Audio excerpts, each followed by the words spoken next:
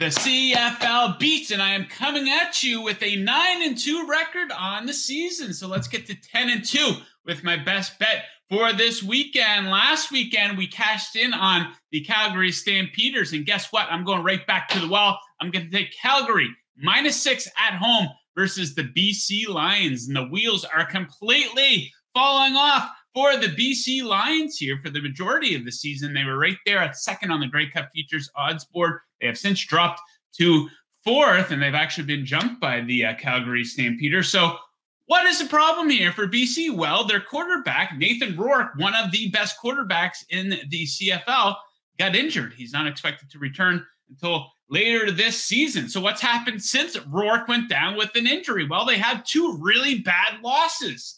7-point loss to Saskatchewan and a 21-point loss to Montreal. Both of those teams below average at best.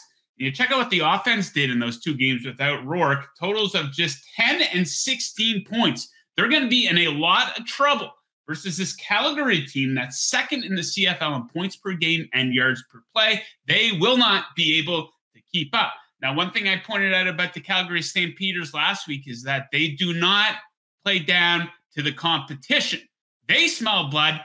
I smell blood. They can jump BC in the standings. I like them to do just that and win this game by at least 7 points. Woo!